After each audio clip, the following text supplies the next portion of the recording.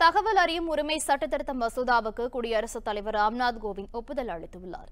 2005ஆம் ஆண்டில் உருவாக்கப்பட்ட தகவல் அறியும் உரிமை சட்டத்தில் திருத்தங்கள் கொண்டுவர மத்திய அமைச்சரவை ஒப்புதல் அளித்தது.